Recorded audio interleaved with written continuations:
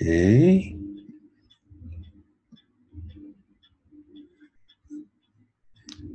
Something's wrong.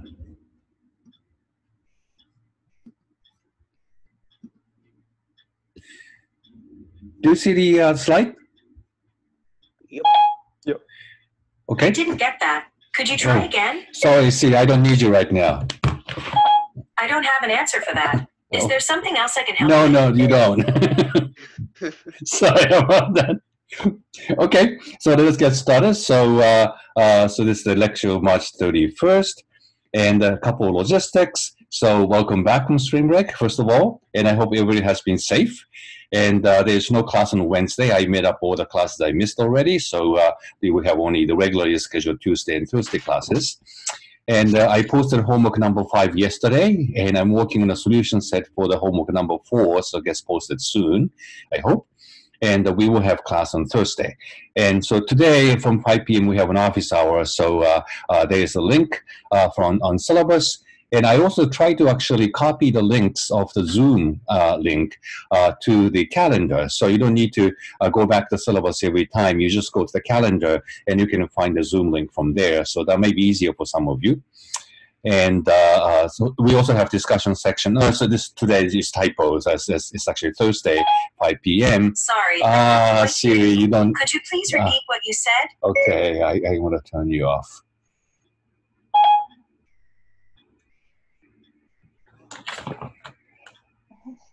She can be useful sometimes, but okay. I don't need you right now. Sorry about that.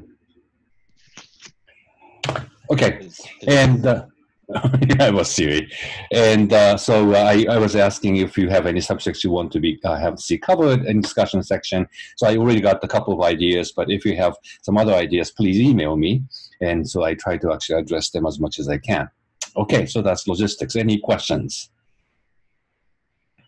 Sorry, is the discussion section today or Thursday? No, this is a typo. Sorry. Oh. Let me correct it right now.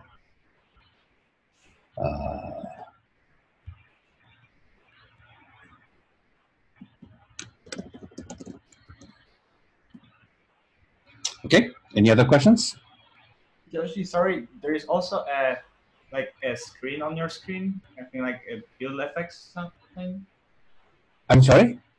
There is like a build effects screen on the presentation on the right side. Build. Oh, is that right? Is that what you see? Build effects. I don't know what that is. Does everybody see the same thing? Yeah, there's a little, yep. Oh, what is that? Widget that says build order, no build effects. Oh, okay. Probably this one. Yep. Okay. Thank you. Is it gone? Yeah, Yep. Thank you.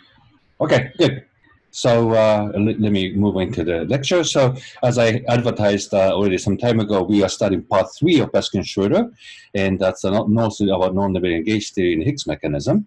So the first question I'd like to ask is a little bit of motivational stuff about the gauge theory in general. So why do we care about the gauge invariance to begin with? And Baskin-Schroeder gives this motivation based on actually sort of phenomenological reasons. So there's a famous experiment called deep inelastic scattering experiment that was pioneered across the bay at Stanford.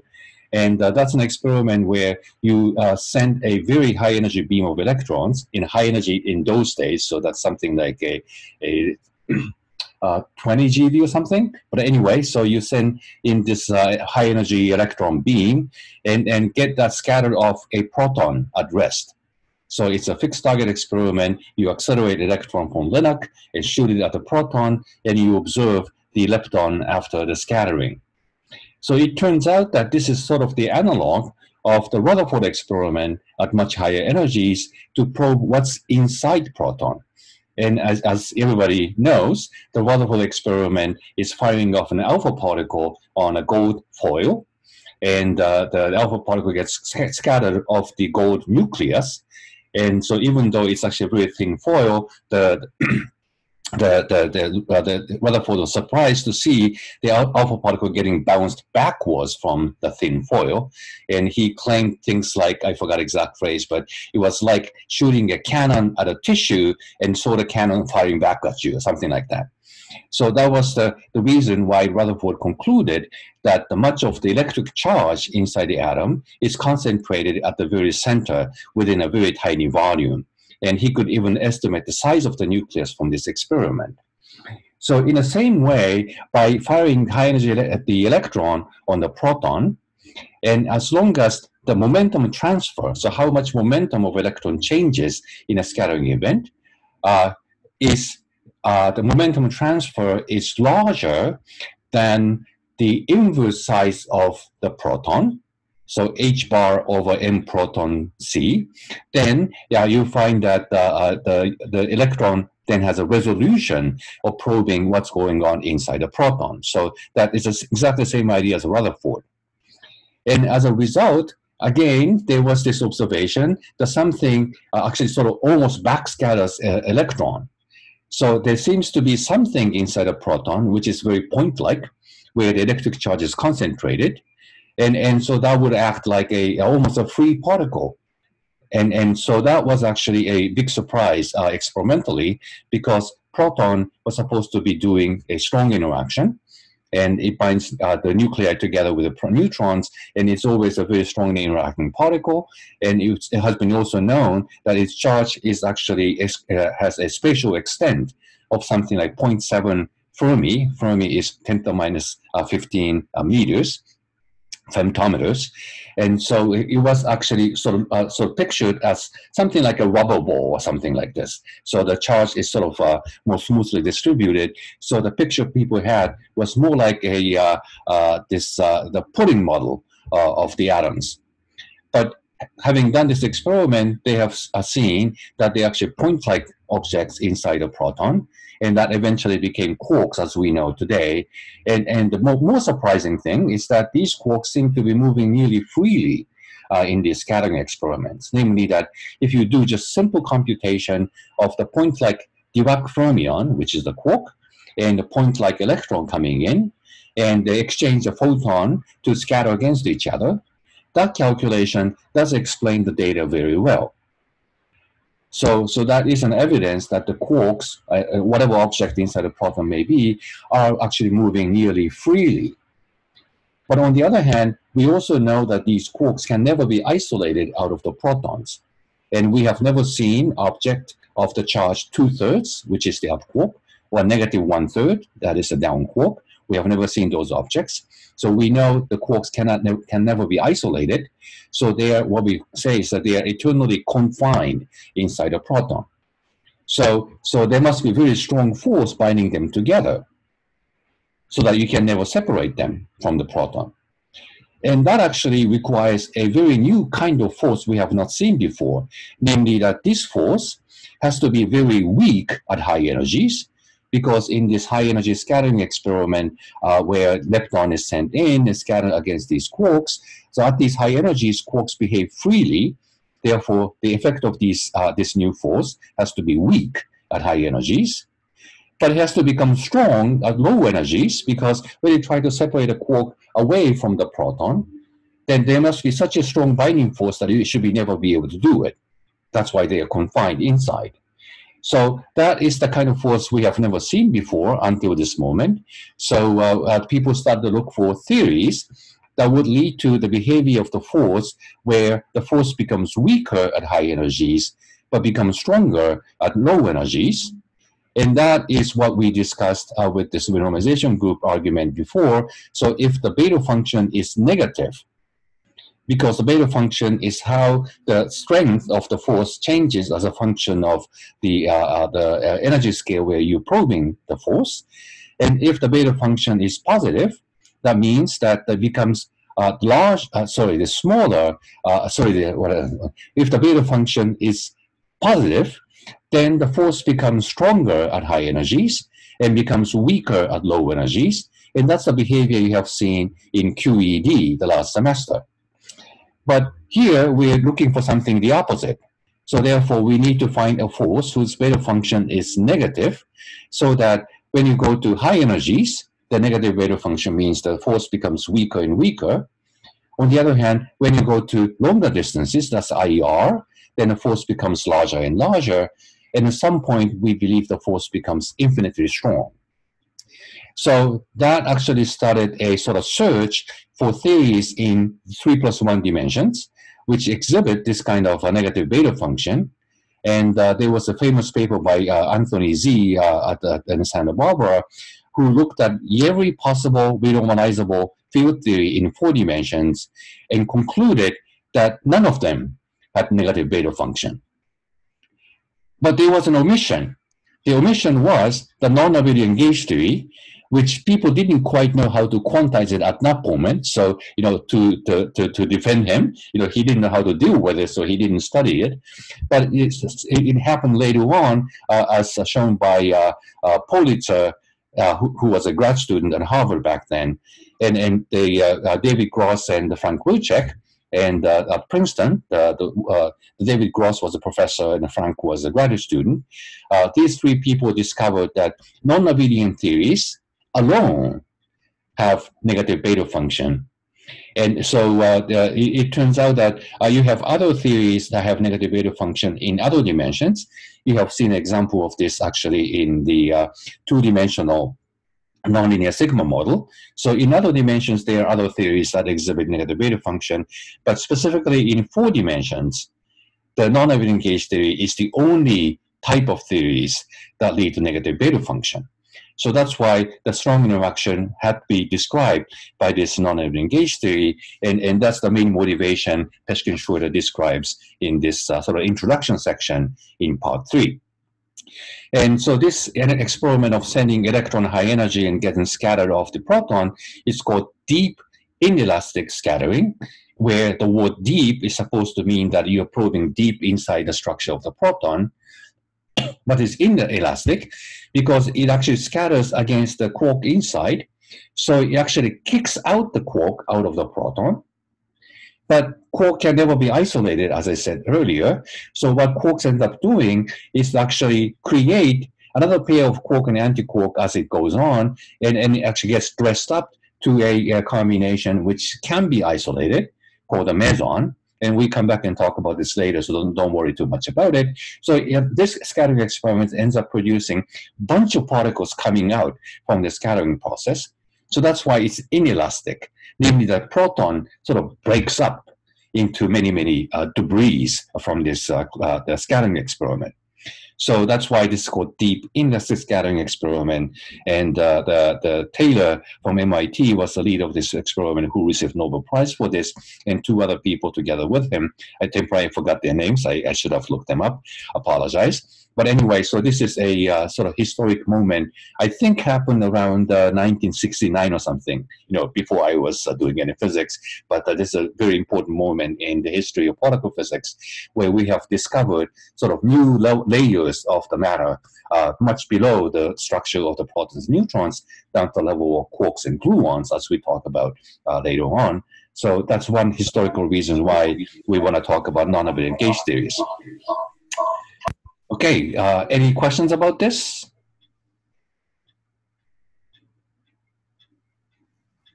It's okay? All right. But there's yet another reason, which is much more sort of theoretical, that was discussed earlier by Yan and Mills. And that's why the non-abelian gauge theory is also sometimes called Yan-Mills theory. And their argument was the following. So we all know symmetry is very important in physics. So if you have a field theory, and we have talked a lot about something like this, so let's say you have a complex scalar field, and you're allowed to change the phase of the complex scalar field, and let's say that's a symmetry. And that will lead to a conservation of the total number of particles. Right, so that's something we talked about before. So the symmetry always leads to conservation law, and we actually make use of this conservation law to classify different states and different dynamics, and so the symmetry has been always important for us. But when you look at this form of this U1 symmetry, so this is called U1 because the phase is a 1-by-1 unitary matrix. So this is a U1 symmetry. But the issues that Yan and Mills worried about is the fact that this phase has to be the same for the entire space-time. And that seems to defy the concept of causality, because Now, the information cannot travel faster than the speed of light. So if you want to do this symmetry transformation, and if you do this at one point in space-time, but if you're supposed to do it the same way at another point in space at the same moment, then there is no way for observer here and observer there to actually know what phase they're supposed to use together. So to be able to do this transformation with a constant phase throughout the entire space-time seems to defy the idea of causality and hence violates the principle of relativity. And so that's what they worried about. So they basically said the symmetry must be local. And then we know a local symmetry, that's a gauge symmetry. So you have seen that in QED. I'm going to actually review this once again to refresh your memory about this. So in gauge symmetry, you are supposed to do this phase change of the field arbitrarily from one space to position to another position. So then there's no issue that you're supposed to say that you choose the same phase everywhere in space-time. Everything is local, so every observer would choose different phase. So there's no need to sort of coordinate for the entire space-time. So that's why the gauge symmetry seems to match much better the idea in relativity. So the symmetry must be local. That's what they basically said. So the local symmetry, therefore, is something very important, and that's why we should care about it. And so there are actually more recent arguments why symmetry has to be local. So there's argument put forward by, I think, Sakharov first, and is the following, maybe Rubikov, actually, I'm sorry, I think it's Rubikov. So the idea is that, well, black holes are supposed to have three hairs, which are the mass, elliptic charge, and angular momentum, and black hole carries no other information. So if you actually throw in something into the black hole, then that's lost forever. And so, so if you think there's something conserved, like the number of atoms, for example, and if you throw that into the black hole, then, you know, black hole doesn't care if that was an atom or book or whatever else. So all that cares about is that the mass has increased. So the conservation law in this case, the number of atoms in this U1 symmetry, it seems to be violated by the existence of black holes. And much more recently, there has been this idea called the swampland conjecture, which has to do with what kind of theory is consistent with the ultimate, the description by the string theory. And the argument has been that the string theory has no exact global symmetries, just like this U1, where you change the phase of the field everywhere in the same way. That's why we call this global symmetry. And the string theory doesn't have no exact global symmetries. So every symmetry with the exact symmetry has to be local if you actually buy into this argument. So what Yan and Mills try to do is to look at the isospin symmetry in nuclear physics, where you treat the neutron and proton to be identical particles. Indeed, their masses are very, very close to each other. And so that's an SU2 symmetry where you can rotate this doublet of proton and neutron in an arbitrary fashion. So that's the SU2 rotation 2x2 unitary matrix. And they wanted to actually make this SU2 symmetry local. And SU2, as I explained later, is one example of a non-abelian symmetry because the generators don't commute with each other. So hence, the birth of the non-abelian gauge theory. So that was the initial argument by Yan and Mills. And admittedly, this is very philosophical, but if you have any questions, let me know. How can you have a theory with a local symmetry? Like if I just choose for the gauge field to be constant everywhere, doesn't that give me a global symmetry? How can you explain that a little bit more?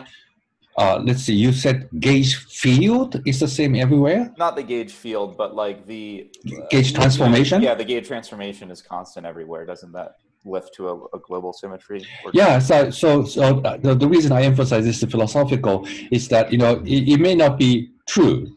So the local gauge symmetry already includes a global symmetry in it because you are allowed to choose the phase the same everywhere in space-time indeed. I think that's what you're saying, right? Yeah, exactly. Was that Max? Yes. Oh, okay. So you can certainly take the theta to be the same everywhere in space-time, but the point here is that you don't have to. And in fact, if you resort to this principle of causality, it would be impossible to coordinate people, different observers at different places in space to choose the same phase together. So the fact that you are allowed to choose different from each other is the very important thing for them. And that's why they declare that symmetry has to be local. Yeah, I understood that aspect of the argument, but okay. I think about the statement that's like a string theory or something wasn't supposed to have any global symmetries, but still have local symmetries. Okay. So the statement is that if you do have a exact global symmetry, that has to be part of the local symmetry. Maybe if I phrase it that way, that makes sense better. Yes. So it turns out that the type of gauge symmetry they have is just more subtle, so it doesn't have a global manifestation. So it is still true that the gauge symmetry includes the global symmetry, but there is no global symmetry that is not part of the local symmetry. That's a statement. Oh, sure. Okay. All right. Okay. So that was the sort of historic argument by Yanni and Mills, and this is still kind of being repeated in many different contexts. I have one quick question, though. Okay. So the consequences of causality seem to make sense.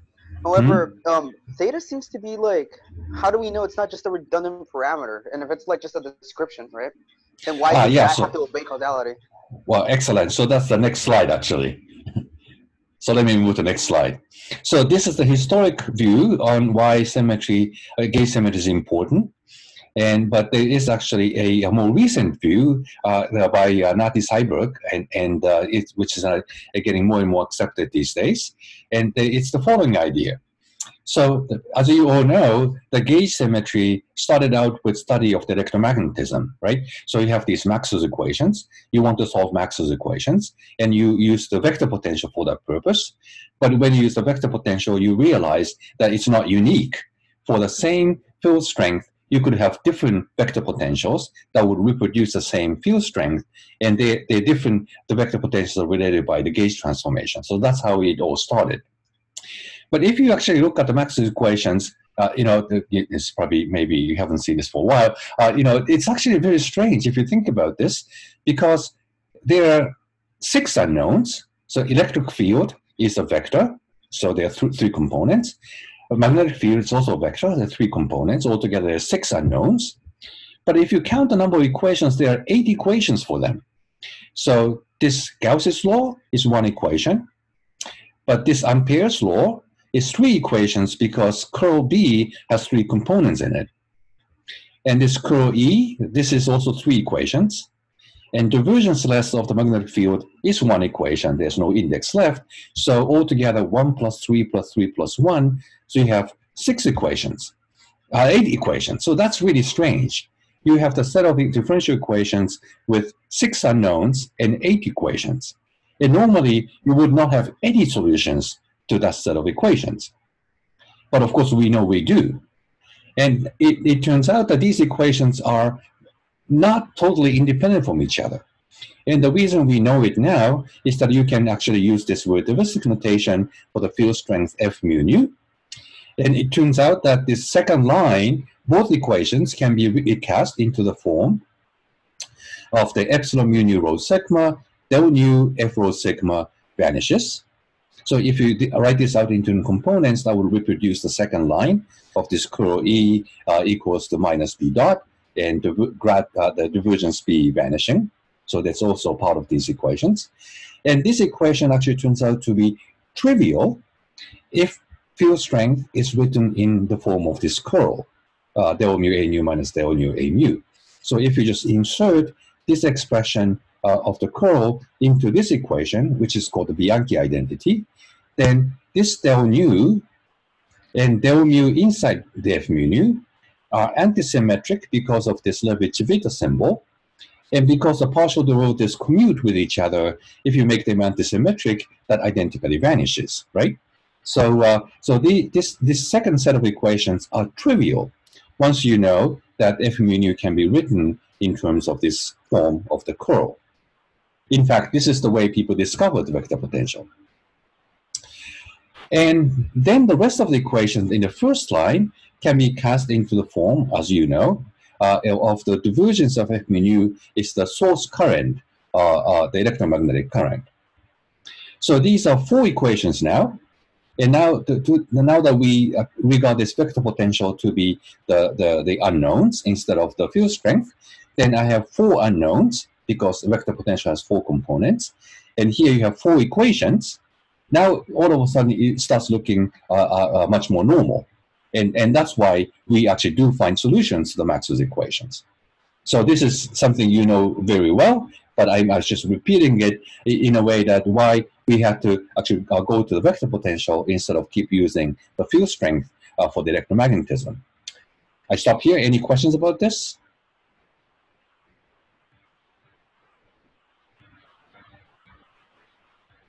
Okay, so now, okay, go ahead.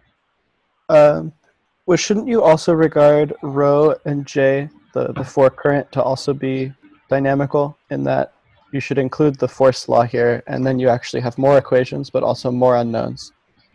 Well, so the J nu is really subject to one constraint, namely the continuity equation, because if you actually take del nu on the left-hand side of the equation, mu and nu are antisymmetric, so del nu, del mu antisymmetrized identically vanishes.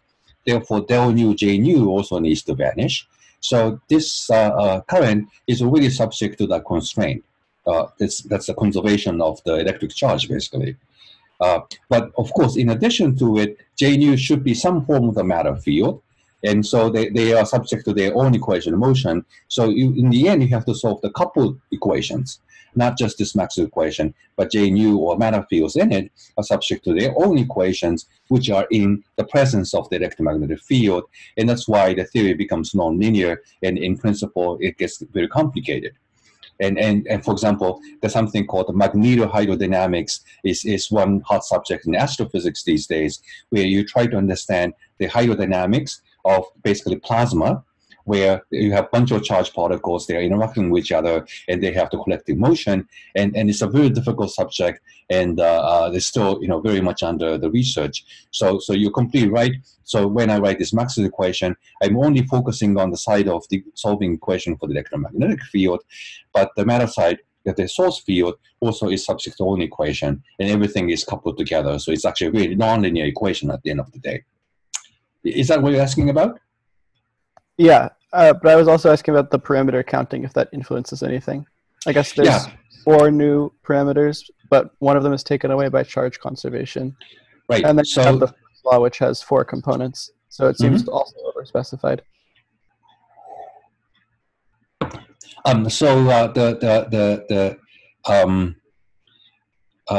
So the counting of degrees of freedom is actually subject to the next slide. So can I go to the next slide? And if you still have questions, you ask it again. Okay. So this is the way the vector potential was forced upon us, right? So that's why we discovered that there is actually ambiguity in defining what the vector potential is, and that's the gauge invariance. And it turns out that it actually has a practical reason why that was necessary. So I said, now we have 4 equations of 4 unknowns, so that looks actually okay. But we still have a problem, because for the photon or electromagnetic wave at the classical level, we know there are only 2 degrees of freedom.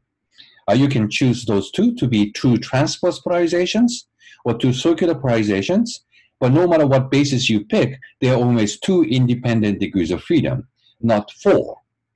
So we're using this 4 vector potential to describe 2 degrees of freedom, which means that the description is redundant, and that's what Andres was referring to earlier. So we are using this description of the electromagnetism using 4 vector, and we have to use entire 4 components, because once you say something is a vector, Lorentz invariance tells us that it has to be a 4 vector. It needs to have 4 components. There's no object with only 2 components in a Lorentz covariant fashion. So the 4 vector is forced upon us, but we know that there are only 2 degrees of freedom in it. So there's definitely a redundancy in description. So we need to somehow remove this redundancy. And so gauge invariance is actually the way of removing this redundancy, because gauge invariance tells us two forms of vector potential, which are related by the gauge transformation, mean the same physics. So among these four components, there is some redundancy in them, which are not physical because they lead to the same the field strength. So that's how we can remove redundancy in this description. So the gauge symmetry, therefore, is not really a symmetry. It's actually a way of removing redundancy in our description, where we try to describe electromagnetism with 2 degrees of freedom using a 4 vector to make sure that the description is Lorentz covariant. So it's just the gauge invariance is there for the purpose of removing this redundancy. It's not meant to be a symmetry of any sort. So that is the view promoted by Nati Seiberg, like 20-something years ago. So any questions about this? Yeah, in what sense are there 2 degrees of freedom? I feel like I would say that there are 3, because gauge symmetry removes 1, and you start with 4. So that, I believe, is the next slide. Okay, so this is how it works if you actually use the Lorentz gauge. And depending on which gauge you use, how you remove extra 2 degrees of freedom looks kind of different from each other. But this is how it looks like in Lorentz gauge.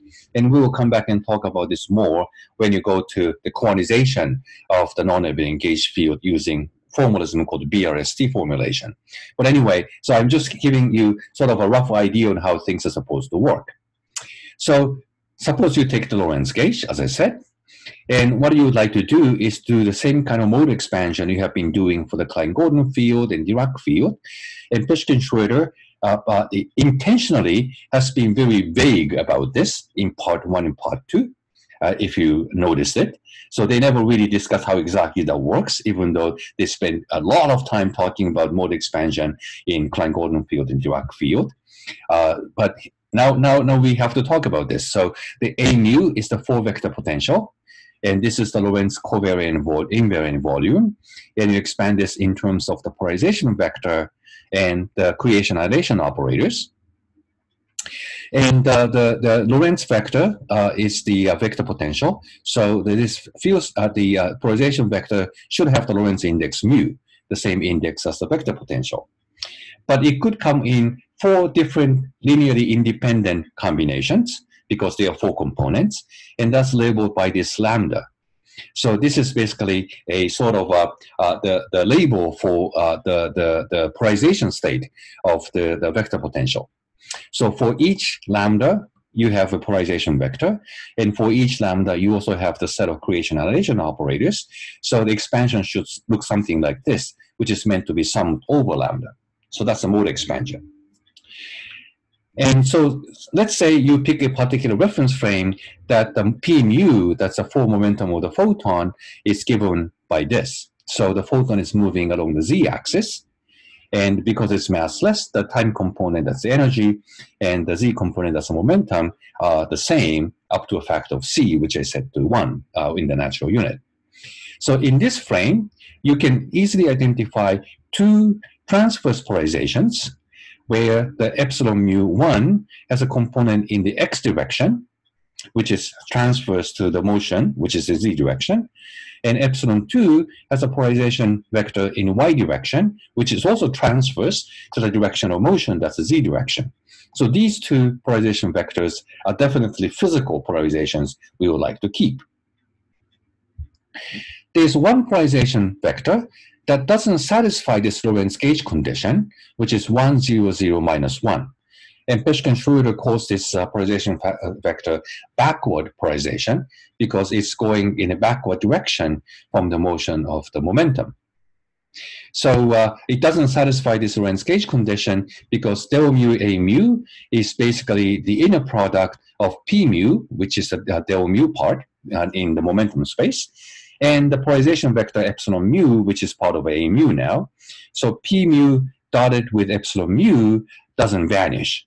So remember, the time component times time component minus space component times space component is the Lorentz inner product. So it doesn't vanish 1 plus minus 1 minus minus 1 is 2, so it doesn't satisfy the Lorentz gauge condition. So we remove it because of the gauge condition. But there is yet another polarization vector, which is consistent with Lorentz gauge condition, which is exactly proportional to the full momentum. Because something proportional to full momentum dotted together p mu is proportional to p squared, that's 0 for massless particle. So this one does satisfy the Lorentz gauge condition. But this is the direction, as I said, it's proportional to the full momentum. So if you change the gauge, a mu changes by the gradient of scalar function. And gradient in momentum space is full momentum. So you can change a mu by amount proportional to full momentum. That's the gauge invariance. And that's precisely this forward polarization vector.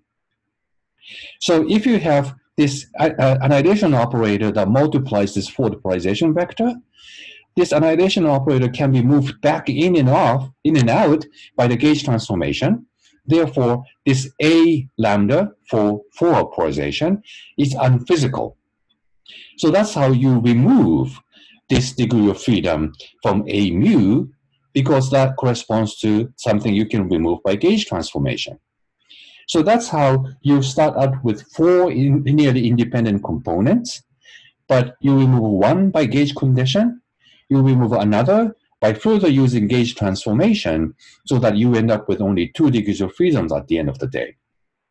So this is the gauge invariance at work, namely that you are using gauge transformation to remove degrees of freedom from your description.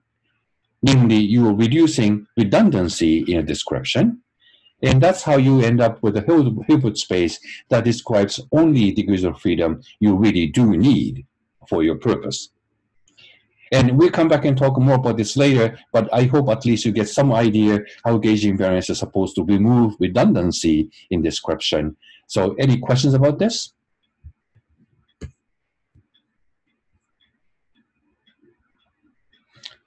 Mario and Andres, are you happy now? Yeah, I'm pretty satisfied. There's Ooh. sorry, I swear there's no fire. It's just the alarm. Can you hear me? Yeah, I can hear you. Okay. So There's the a only bad thing feedback. The only thing Now that it's was better. weird is the fact that sometimes you can choose your polarizations to be like imaginary, and I'm not sure if that's related, but that didn't seem to make much sense when. I'm sorry, I didn't get the question. Sometimes I do what? Sometimes you can choose your polarizations to also be like pointing in the imaginary directions, and I'm not necessarily sure if that makes sense. Or is that just Imaginary because we're direction. Yeah, because at least in what to picking like circular/elliptical polarizations instead of just linear ones. Is that what you mean? is that it? Is that it? Oh, okay. Yeah, so that's just taking linear combinations epsilon 1 and epsilon 2. So circular polarization corresponds to 0, 1, I, 0, for instance. So that's epsilon 1 plus I, epsilon 2. And you can also look at epsilon 1 minus I, epsilon 2. So those are the 2 linearly independent, circularly polarized the photons. Yeah, so Andre, the imaginary part of the polarization vector could just be absorbed in e to the IPX, and then it just creates a phase shift. No, Okay. No, it cannot be absorbed into that. So the imaginary part is there, but remember, A mu is Hermitian, it's a real field, so plus complex conjugate takes care of it. Okay, that makes sense. So pretty much it's just a trick so that we can get circular polarized light. That's That's all I right. was wondering. Right. Okay. Cool, thank you. So it's sort of similar to the idea that if you have spin 1/2, you have up and down states along the z direction. But if you want to describe spin pointing in y direction, that will look like also 1I, right? So it's the same idea. So you can choose different sort of the quantization axis or basis for polarization. And if you use the linear polarization, this epsilon 1 and epsilon 2 are the right bases. But if you want to use circular polarizations, you need to take the linear combinations between them so that they are eigenstates of the helicities of the photon, and that turns out to be 0, 1, I0 or 0, 1, minus I0. But it doesn't conflict with the hermiticity of the vector potential because you add a complex conjugate for the creation operator to make sure that everything is Hermitian. Okay, that makes sense. Thank you for Okay. fixing that part. Good. Any other questions? And as I said, we will come back and talk more details about this later, how that works in Hilbert space. Here, I'm just describing this in terms of the operator, but in the end, we really have to talk about the Hilbert space to make sure that there's nothing unphysical in there. So we'll come back and talk about that. But anyway, any other questions at this stage? Okay, so far it's just motivation. So now we talk about sort of mechanics of the gauge invariance, namely, how exactly gauge invariance works. And of course, this is something you have seen before, so it's mostly refresher. But again, if you have any questions, don't hesitate to ask. So the first time you probably saw the gauge invariance is in the context of electromagnetism. The second time you saw it placed probably in the context of the Schrödinger equation in quantum mechanics. So here's the Schrödinger equation, and P is an operator, so it is actually the h bar over I grad, right? So that's the Schrödinger equation. And if you do this substitution, so you substitute psi by this e to the I theta over h bar psi prime. The psi prime is a new wave function, and a by a grad a prime plus grad theta, phi by phi prime minus theta dot. If you just do the substitution, you find that the form of the Schrödinger equation doesn't change at all. So that's the observation of the gauge invariance of the Schrödinger equation. So this is the first time you switch from just changing the electromagnetic vector potential by the derivative of some scalar function. But in addition, you have to do this phase change, namely U1 transformation. So the connection between this gauge change of the vector potential and this phase change of the wave function appears for the first time in Schrödinger equation. And I don't know if you got puzzled by this. I was when I first studied this. So I had to try to understand why this phase and the gauge change are related to each other. And that's the next slide. So it turns out that this phase change is something you can understand because the classical action of the point particle coupled to vector potential is invariant under gauge change up to a total derivative. So that actually explains why it has to do with a phase. So here is the action of the point particle coupled to the vector potential. And so here I wrote it in manifested Lorentz invariant form. If you write this in components, it breaks down to this. So the time component, A naught, is a scalar potential times dt. And the spatial component, vector potential A, is coupled to dx. So that's rewritten as the x dot times dt. So that's a form of the action in the presence of the electromagnetic potential. And if you do the gauge change on this, which we fixed on the previous slide, then phi changes by theta dot, grad theta, the A changes by grad theta. So the change of this action is given by this. And if you remember that this theta dot is the derivative of theta with respect to time based on its explicit dependence. But the second term here, grad theta dot x dot, picks up the change of theta as a function of time through the change of the position as a function of time. So this is the total derivative of theta with respect to t by combining two terms together. And therefore, you can perform the time integral, and this ends up being the boundary terms. So value of theta at the final positions of final time minus value of theta at the initial position, the initial time. So action changes by a total derivative and therefore by a surface term. But now you remember that this action is supposed to be in the exponent in the path integral.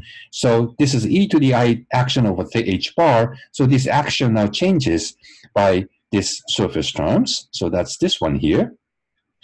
And this path integral is supposed to be the amplitude from initial wave function to final wave function. So what came out from the surface term, which depends only on the initial position, should be multiplied on the initial wave function. On the other hand, this phase factor here depends only on the final position, which is supposed to be multiplied on the final wave function. That's the bra. So this one is the ket. So that's how you know that the total derivative term in the action turns out to be the phase factor on a wave function. So that's how you can understand why the gauge change in a vector potential has to be accompanied by this change of the phase. That's what we determined in the previous slide. So that's why we're talking about this local U1 transformation, namely that you are changing the phase of the wave function, that's U1, in a way that can depend on space-time positions, hence local. So we are talking about local U1 gauge symmetry. Okay, any questions about this? Good, I guess everybody's familiar with this. So if you want to know more about this, the details of the working out the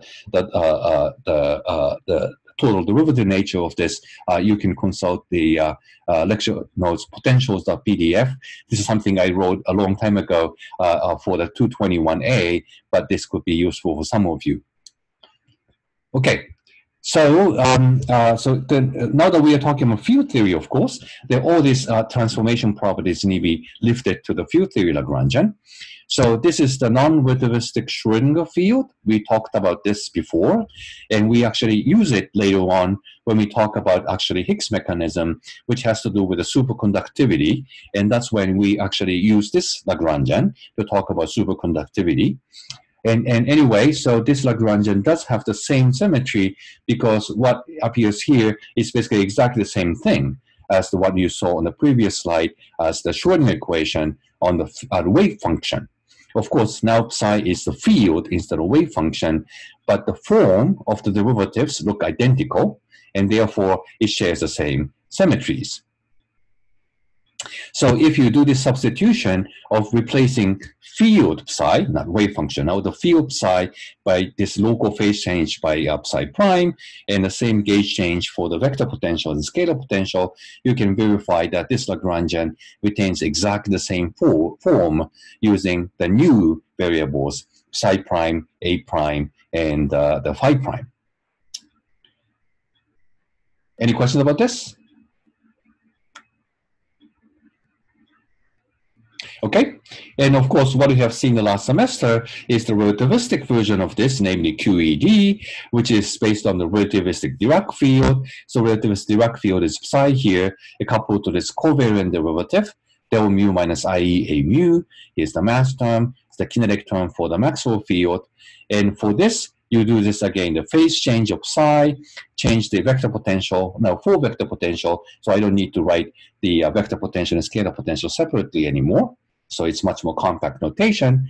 And if you do the substitution, again, you can show that the Lagrangian doesn't change. So hence, this is Lagrangian is invariant under U1 gauge transformation. So the key to this, which I believe we have seen last semester, is the use of this covariant derivative, d mu, instead of del mu minus IE del mu at the partial derivative. So we need to have this minus IE a mu piece so that this derivative is consistent with this local U1 transformation. So covariance of the derivative is defined by this. So d mu, after this phase change from both sides, e to the IE theta, is actually given by this one because the partial derivative would pick up the derivative of theta. And this combination, a mu minus del mu theta, is nothing but the gauge transformed vector potential.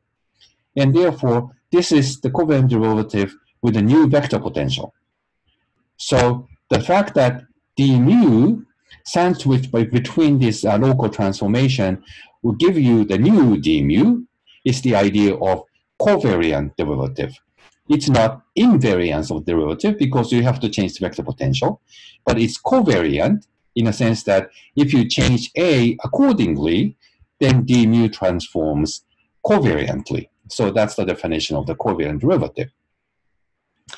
And so the gauge field is in this covariant derivative for the purpose of making sure that the derivative is now covariant under the gauge transformation.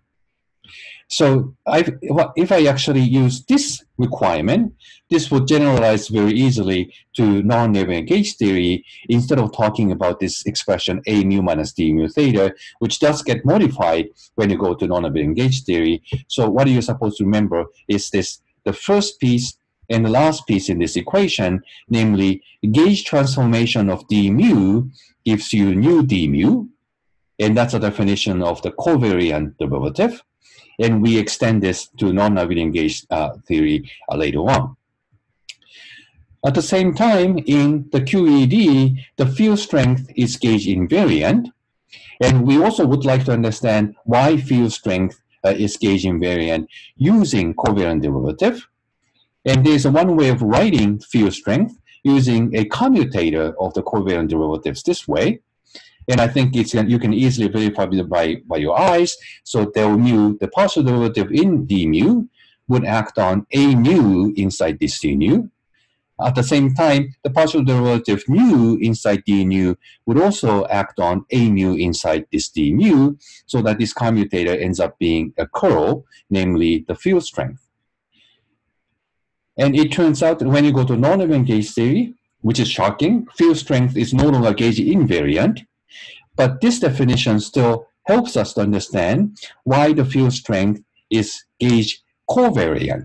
Not invariant anymore, but it's covariant because it originates from covariant derivative. So this is another expression we are going to use when we move on to non-abelian gauge theory. So that's why covariant derivative is the key to all of the discussions that follows after this. Any questions about that?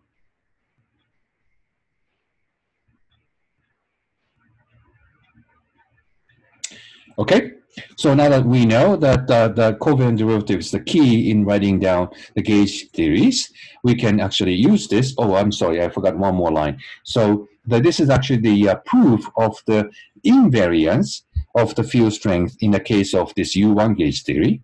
So if you go to a new gauge, d mu is now changed to d prime mu, and so is d prime mu.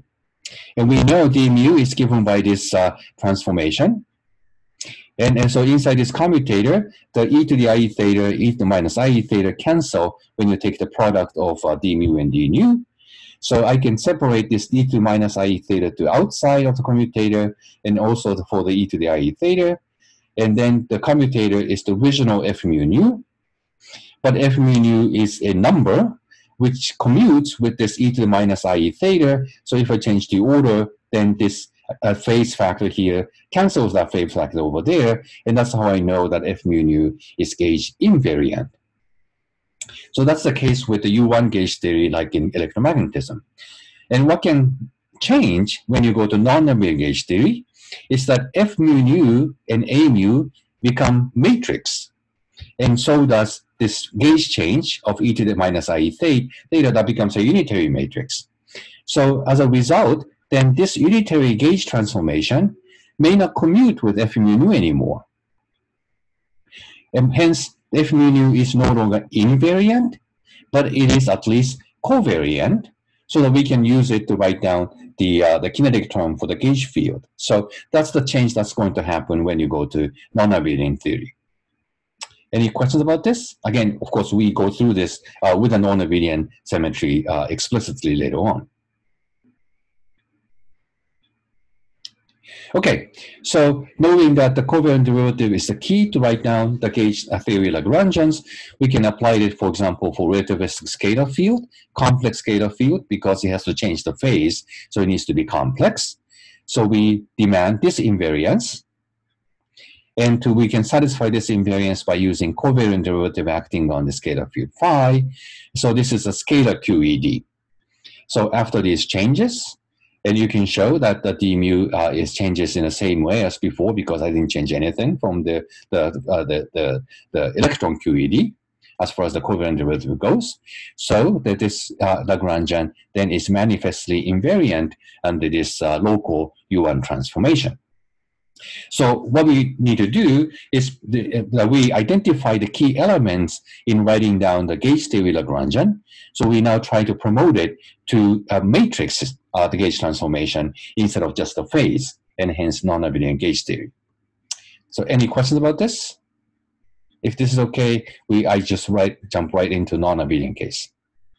I guess just one question. So Okay. each of these three terms in this Lagrangian were justified, or at least the mass term wasn't justified, but it's pretty clear that it's also invariant. Mm-hmm. Are there other terms you could write down in here? So not at the renormalizable level, you can also add the phi dagger phi squared, the lambda phi, the fourth term. Okay, right. But then anything over That's that would be either not gauge invariant, or it would be not relevant. That's right, not relevant. Yeah. So you can write term like phi dagger phi phi. That's a relevant operator, but breaks U1 gauge invariance, right? Because phi dagger changes by phase once, phi phi changes the phase oppositely twice, so they don't cancel. So that's not allowed. So the only terms that are consistent both with gauge invariance and the renormalizability is the phi to fourth term. So let me actually write this here.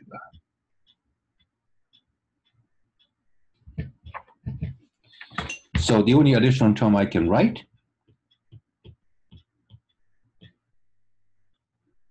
because phi dagger and phi are changed by the opposite phases, so they cancel. So this is invariant. So this is allowed, both renormalizable and gauge invariant. But terms like this is renormalizable, but not gauge invariant, and therefore it's forbidden in the gauge theory. Does that answer your question? Yeah, I was just wondering okay. how many terms there Good. could be. So back to slides.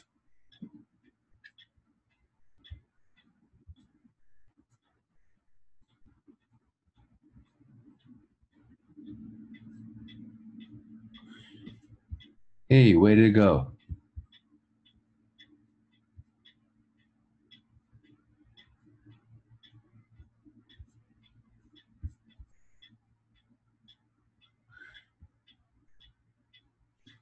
Sorry, I don't see the slide now. It's not it. Ah, now I know.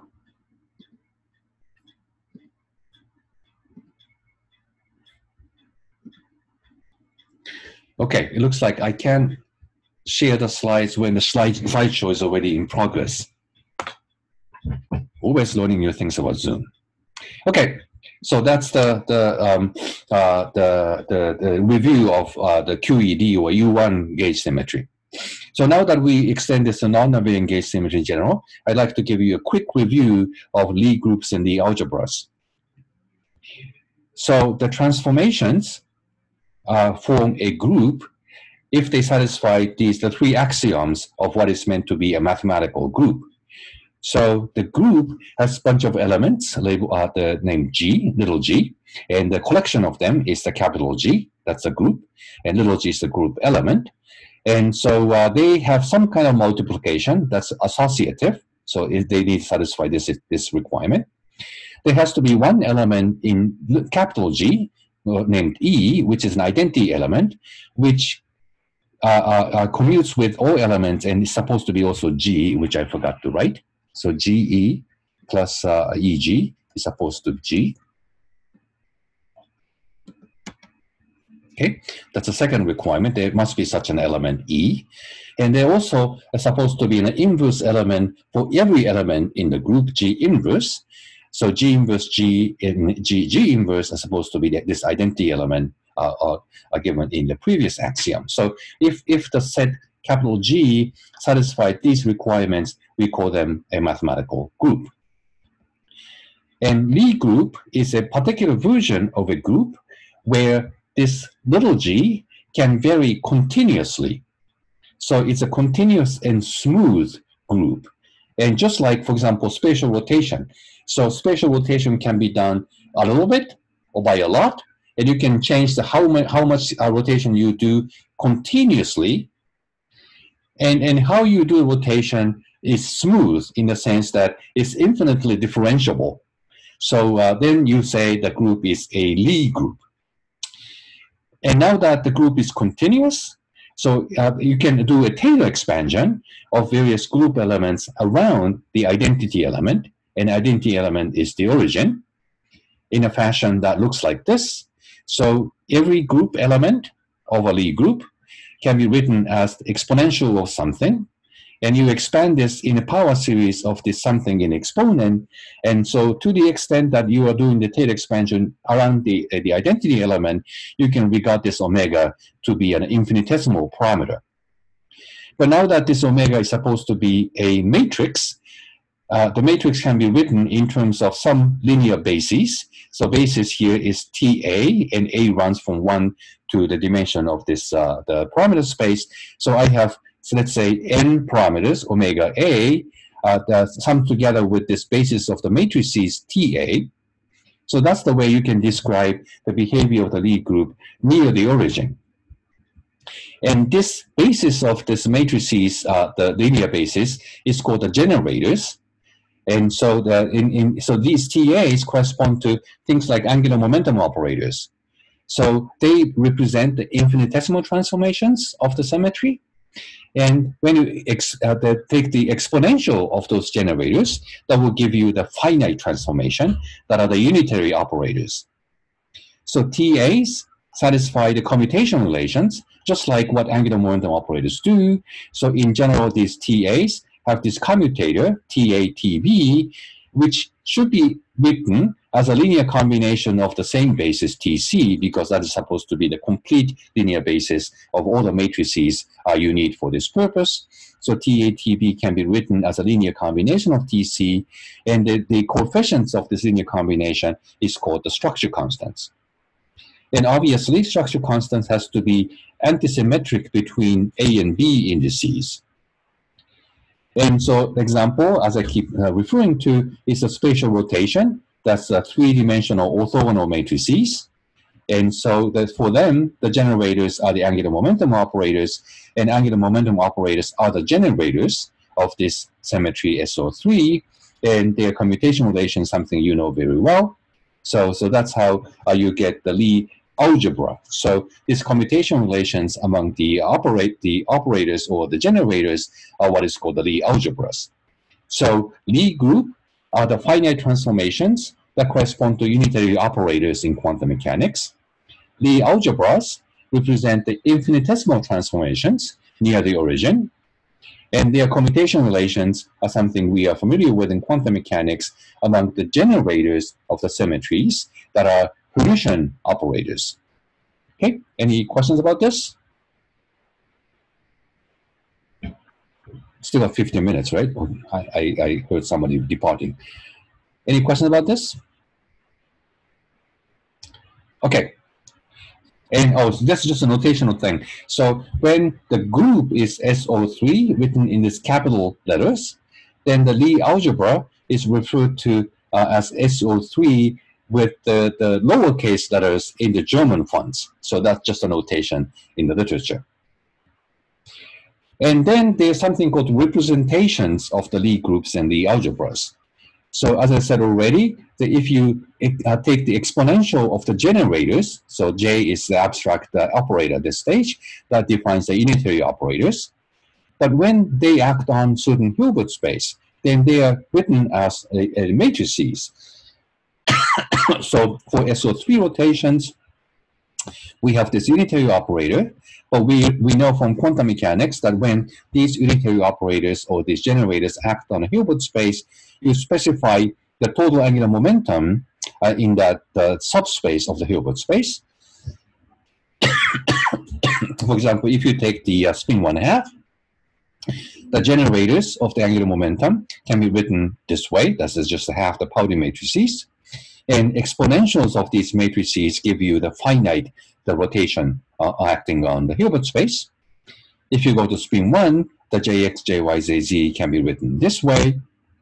And again, you can work out exponentials of these matrices to work out what the unitary matrix of the finite rotations are. So when you write these abstract operators in terms of the concrete matrices, you say these are representations. And to make sure that they are really representations of the original, the operators, they have to satisfy the same commutation relation. Once they satisfy the same commutation relations, then you say these are the representations for the same, the algebra for a particular representation. Okay, any questions about this? So I'm basically just summarizing these names, representations, groups, and algebras.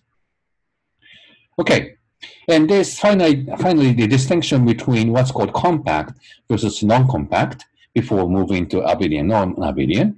So the compact Lie groups is where transformations would come back.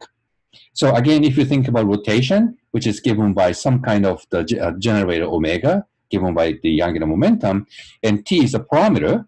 So suppose you gradually turn on rotation by starting with t equals 0, and start doing rotation by gradually turning on t.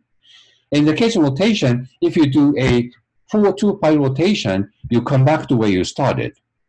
So this rotation, by increasing parameter t, would eventually come back. So the space of all possible rotations is closed because of that. And then you say this Lie group is compact. As opposed to non-compact Lie groups, and Lorentz group, or Lorentz transformation is an example of this. So in this case, if you do a Lorentz boost, and you will never come back. If you can keep boosting to a new reference frame, and you will never come back. So it's an open-ended, and that's why it's non-compact. So the compact Lie groups is if you keep doing transformation, it will come back where you started. For non-compact Lie groups, you can keep going in an open-ended fashion. So that's the distinction between compact and non-compact. And there are specific properties for compact Lie groups, namely that structure constant you saw on the previous slide, which is the defined by the commutation relation, turns out to be totally antisymmetric. So if you go back to the previous slide, the further back, sorry. This one here, you have the structure constant. I emphasize that it has to be antisymmetric between A and B, obviously from the definition commutator, but it turns out that this is totally antisymmetric. So if you interchange B and C, this changes sign. And A and C, that also changes sign. So this total antisymmetry of structure constant is a consequence of a compact Lie groups. And we are going to actually use this fact. Also, for compact Lie groups, all finite representations are unitary, can be unitary. As opposed to non-compact Lie groups, like Lorentz groups, the unitary representation is actually infinite dimensional. And that's actually what the Hilbert space is in the Fock space for the relativistic field theory, because it's open-ended. And so it's actually infinite dimensional. You can have momentum of a particle in arbitrary reference frame. You have infinite possibilities for it. So the representation is actually infinite dimensional. You can have finite dimensional representation of non-compact Lie groups if they are not unitary. For example, the way Lorentz transformation works on a 4-vector is not unitary because the Lorentz the transformation is not an orthogonal matrix, hence not unitary. So the finite dimensional representation Lorentz group exists, but they are not unitary. So that's the emphasis here. So if you want to have both unitary representation, but also finite dimensional, compact Lie groups do provide that. So as a result of representations being unitary, group elements are represented by unitary matrices, and generators are represented by permission matrices. So this is just a quick summary of what compact Lie groups do for us, and we will be relying on these facts when we talk about the non-abelian gauge theory. So again, these are just statements, no proofs, but any questions about this? I have a quick question. Go ahead, Nick. Nick, right? So yes. So You say that for compact Lie groups, the structure constants are totally anti-symmetric. Does that go the other way as well? If we know that the structure constants are totally anti-symmetric, is it necessarily a compact Lie group? Yes, the answer is yes. And you know, I don't want to go into this, and I'm speaking of vague memory. So it's kind of surprising that the structure constant only knows about this local information near the origin. But if the structure constant is totally antisymmetric, which tells you that there's something about the curvature being at positive everywhere. So that actually ends up telling you, that's called the Meyer's theorem, or Meyer's theorem, I think, in differential geometry. If the curvature have the same sign throughout the space, then it has to sort of close on its own. And so that's how the local information, which is given by the structure constants, ends up telling you that the whole space closes on its own and becomes a compact Lie group. Does that make sense? Important there as well? Yes.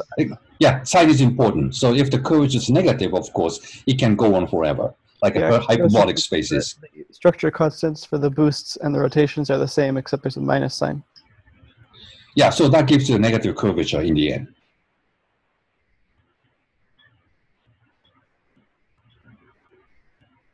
Okay. Any more questions about this? Good. Now, finally, we're coming to abelian versus non-abelian. So abelian groups are commutative, namely that every element commute. So G1, G2 is always same as G2, G1, and that's something we know for U1, that's a phase. So if you multiply two phases, it doesn't matter which order you multiply them with each other. So this is an example of abelian groups. But if some elements don't commute, then you say the group is non-abelian, like three-dimensional rotation we've been talking about as an example. So these are just two random elements I picked, but it's clearly easy to see that if you multiply them together, that it depends on the order how you multiply them. So these elements do not commute, and therefore we say the SO3 group is non-abelian. I think that's it. So any questions about this definition of non-abelian? It's very simple, right? And so, of course, this goes back to mathematician Abel, who came up with the first incarnation of group theory. And there's a famous story that he sent his paper on group theory to Gauss for review, but Gauss thought it was a crap. He even didn't read it and tossed it out. So it was never published. So it's a very tragic event. I hope that would never happen in modern times. And another thing I learned from mathematician friends is that the fact that abelian is written in lowercase is very important for them. So if you still, your name's being capitalized, then you are referred to as a person. They haven't percolated yet to an abstract concept, which is mathematician's value. So when your name becomes lowercase, then you have made a transition from a living individual to an important abstract concept, and that is meant to be an honor, apparently. So that's why writing abelian is a lowercase, is we're paying homage to Mr. Abel, apparently, in mathematical culture. So that's why we write non-abelian with the lowercase letters. Sophist Lie didn't make the cut? That's a very good question. So how did they make the cuts? How did they decide it? I have no idea. So there's some Lie groups which is not in a lowercase and still capitalized. These are just, again, names. I think I mentioned these things before, but I'm repeating them to you. So when you talk about n by n orthogonal matrices, an orthogonal matrix is defined by this requirement that O transpose O is O transpose is the same as the identity element, namely O transpose is the inverse element. This group is ON, the group of all orthogonal matrices. But we often talk about SON, where S stands for special orthogonal matrices, and additional requirement is that determinant of this matrix is 1. So if you have a rotation, but you also have parity on top of it, parity reverses orientation, and determinant is -1 instead. So SON excludes elements that reverses orientation among orthogonal matrices. So that's the definition of SON. Similarly, UN is the collection of n by n unitary matrices, and the definition of unitary matrix is that U dagger is the U inverse, and so that's the definition of UN. But again, you have the special unitary matrices where you require determinant of the matrix to be 1. So in general, determinant of a unitary matrix is a phase. It's an arbitrary phase. So here for SON, you are choosing 1 out of either 1 or minus 1. So it's only a factor of 2 here. But in the case of the unitary matrices, requiring the determinant is 1 out of infinite possible phases. So you are reducing 1 dimension. So UN has n squared dimension, but SUN has n squared minus 1 dimensions. So that's a big difference from the orthogonal cases. But the nomenclature is the same. And there are many other names for matrices, like a symplectic matrices. You also have the Lorentz matrices. Then you were talking about ON comma M. So there are many other names that come up. But in gauge theories, we only focus on the the compact Lie groups. And also they have to be simple, which means that there is no way of reducing degrees of freedom anymore. UN, you can put this extra requirement to reduce it. So this is actually not simple. And SUN is simple because that's the sort of the minimum set you can have. And for gauge theories, we use this simple, the compact Lie groups. Okay, so that's the quick summary of the Lie groups and the algebras. Any questions about this? Quick question. When do you know when to use like symplectic Lie groups and like exceptional Lie groups? Because I hear about them a lot, but I'm not really... Okay, so for compact Lie groups, for the compact simple Lie groups, there is a total classification of it. So let me go back to the whiteboard. I guess I meant like, I know there's a mathematical classification of it, but Oh, okay. what sort of theories would you get out of like symplectic Lie groups, for example? Like what kind of things would they be describing? You're asking the question, what kind of quantum theory, field theory would use symplectic groups? Right. Yeah, so symplectic groups, SP2N, is a unitary matrix which has a property that U transpose J U is J, where J is this 2n by 2n matrix. And specifically, we're looking at the unitary subgroup of it, it's called USB. And similarly to SUN and SON, you can have perfectly healthy quantum field theory based on SP gauge groups. And it turns out that SP group 2 is the same thing as SU2, so it's actually nothing new. USP4 is the same thing as SO5, so again, there's nothing new. But from SP6 and beyond, then there are different groups. And we can write the non-abelian gauge theories using these groups as well. And you also refer to what is called exceptional groups. They come in various varieties, G2, F4, E6, E7, E8. But this is it. So every compact simple Lie groups are either SUN, SON, USP2N, or some of these exceptional groups. There are only 5 of them. And you can write a non-abelian gauge theory, a quantum field theory based on any one of these. Does that answer your question, Andres? I guess that makes sense. But what I was trying to get at is like, you know how when we say SU3, we think of like quantum chromodynamics and like other examples like that. Okay. I was wondering if there was like a theory that goes with like, I don't know. I see. So you're asking for practical use of them. Yeah, indeed. Right. Yeah, I in my theories of dark matter, I actually rely heavily on UP SP gauge groups. Some of the grand unified theories rely on E6 or E8 gauge groups. So these things are actually used for practical purpose of writing down theories of particles and fundamental interactions. Okay. So for more grand unification schemes, that's what they're Right. And also in string theory. Okay, I think time is up. So we go from there, and I will post my slides as well as the video later on, so you can look at them later. And we have the office hour from 5 o'clock, so please show up and ask more questions. Okay?